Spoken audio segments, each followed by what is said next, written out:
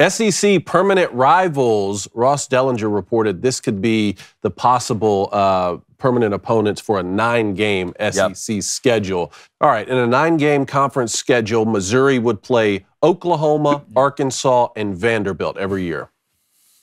I would give them a C of toughness. What do you think? I'm gonna go C plus. We'll see how Oklahoma turns out. C plus, huh? It's got to be different, huh? Yeah, I do. Arkansas would play Missouri, Texas, and Ole Miss. Ooh, I'm going C. And it's good to get lower grades in here. You want low grades in here. I'm going C minus. Then you want everybody to watch your ball games. Nobody's going to watch that when you're playing the worst teams. Well, I mean, if you're it's the SEC, Dave, they're going to watch. Yeah, there you go. What else is there to do? As many people watch Arkansas and Vanderbilt as Alabama, Auburn. No. But I'm saying they're still going to watch. And Arkansas's not playing Vanderbilt. Not permanent rivals. So I'll go C plus here as well.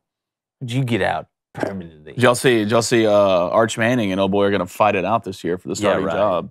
Yeah, okay. Come on, Arch. Skipping to all the stuff.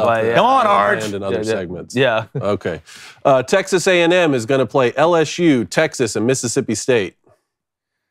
LSU, Texas, and Mississippi State. Give me B minus. B minus toughness. I feel like that's the correct grading. I'd go B minus. Texas, Oklahoma, Texas A&M, and Arkansas. Ooh, I'm going to go B. I'm going to go straight B, not plus or minus. I mean, there's some versatility there. They're all going to be pretty good. I mean, traditionally. So. What do you think, Dave? But apparently, this right here, I mean, look, that's an A-plus schedule. I like Texas playing those games, but apparently in an 8-game schedule, Texas wouldn't play Texas A&M every year. Yeah, there's just no way they don't go to 9-game, right?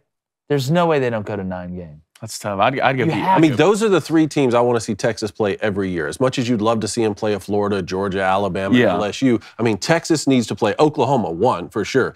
Texas A&M, and then Arkansas, Texas is a huge rivalry just in terms of the state. It only makes sense.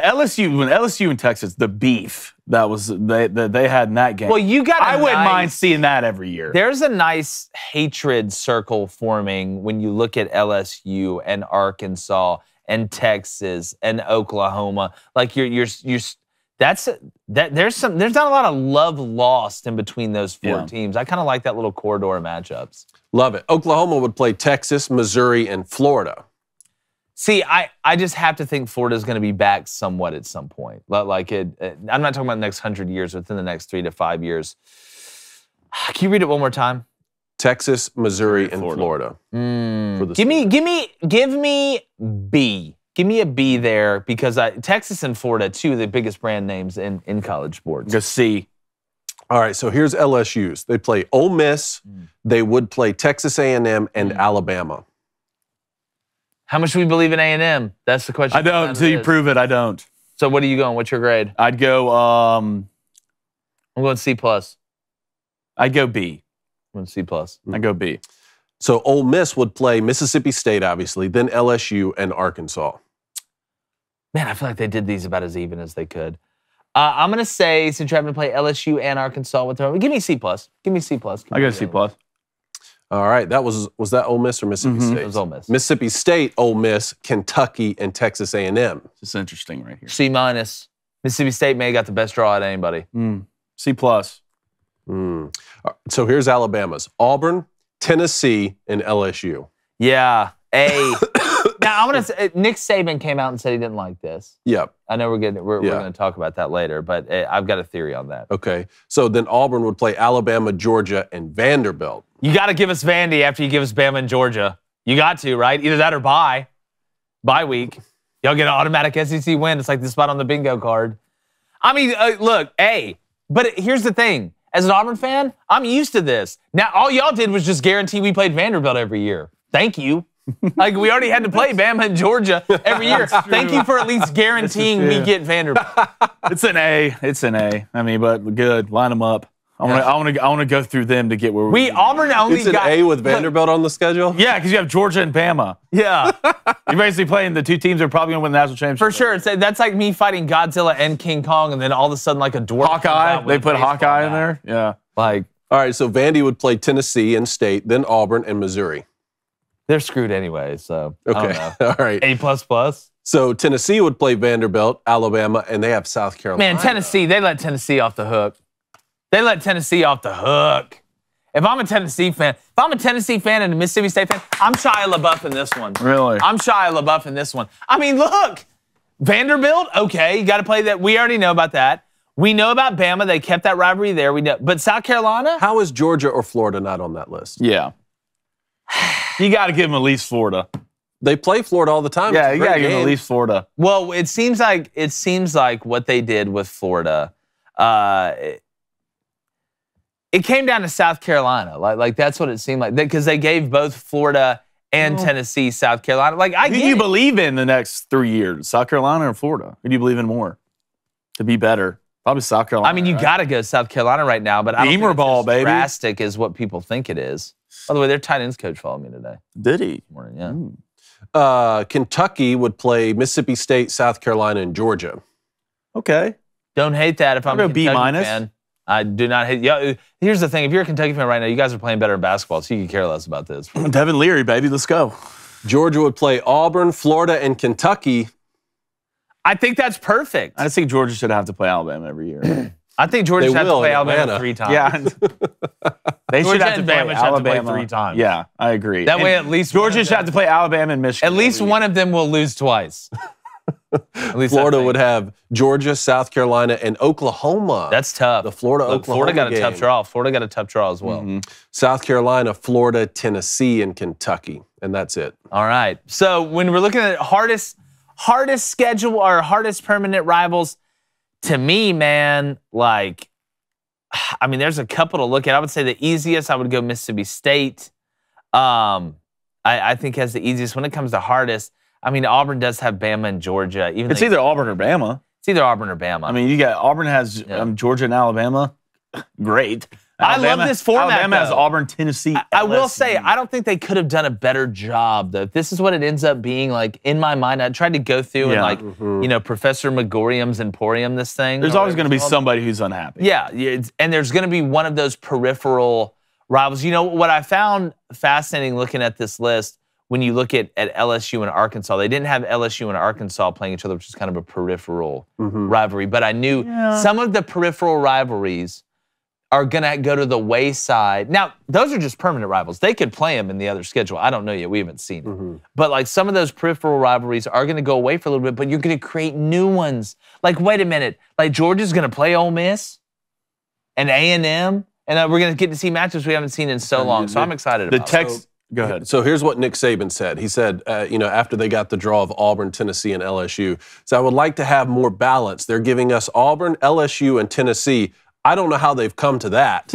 And then insert Brian Kelly here yesterday at LSU said, I want to play the best. I came down here to the SEC because I want to play against Alabama. I want to play A&M. I want to play Auburn, the great teams. And in our new scheduling, we get to play Alabama every year, Ole Miss every year, and A&M. That's really why I came down here. I want to play those games. I think playing 9 SEC games is great for your schedule, and it prepares you for the opportunity to play for a championship, but also play for the national championship. But then he also added, I think everybody has to take on their schedules. Nick has never backed down from a challenge. I'm not too worried about whether Nick Saban is going to have his team ready when he plays LSU. Nick is always, I think Saban operates from a point of, I always want to get us more. So, like, regardless of what it is, like, it could be the greatest idea of all, but here's how I can make it better to help me out, to be more advantageous. Help me, help you, help me. That's what I think from Nick Saban. But I don't think this is about Nick Saban's coaching tenure at Alabama.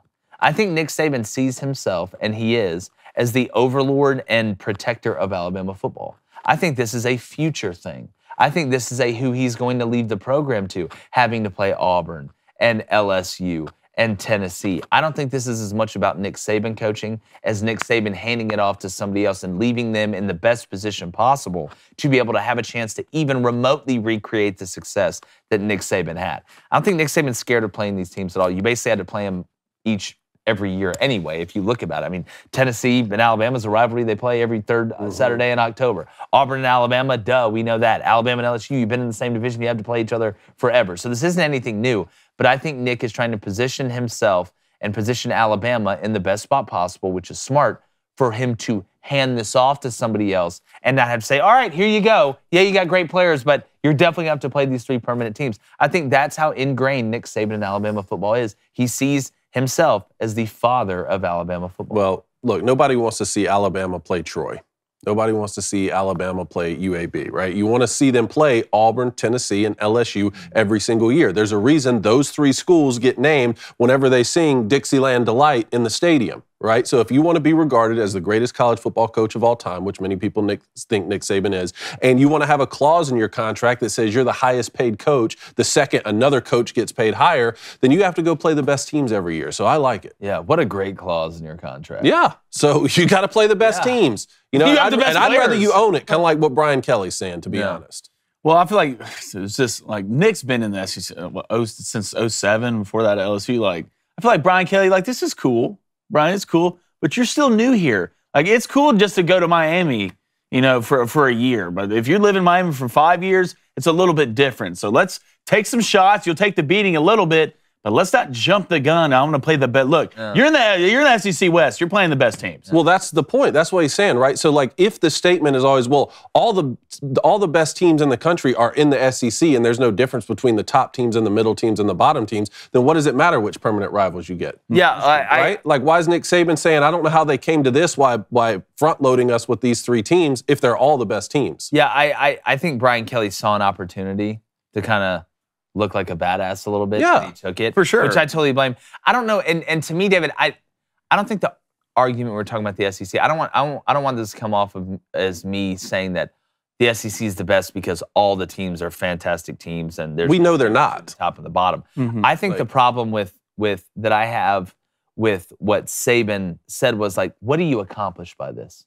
Like, I get your positioning and posturing, but what do you accomplish by it? If you wanted to get this changed, and you have the ability to get it changed, which if anybody in college football could get this changed, it's Nick Saban, why would you not just make a backdoor call to somebody? Behind closed doors. Exactly. Why would you, what do you gain? That's why I like what Brian Kelly's saying so much, because, like you're saying, he saw an opportunity to be a tough guy. I think he also saw that any words he says are going to be futile in getting anything changed. So why not just, it's like the guys in 300 going into battle.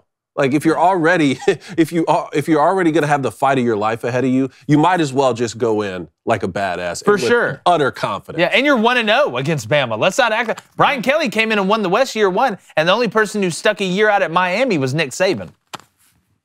2 years, yeah. Yeah. I love it. Hey, YouTube. Appreciate you checking us out. Coming in and hanging with the boys, the fellas, the crew, the men, the squad, but the good kind. Make sure you subscribe. Hit that like button. Turn on that notification bell. Ring it Quasimodo style so you know every time we're dropping content, because we know that you know that we know you love it.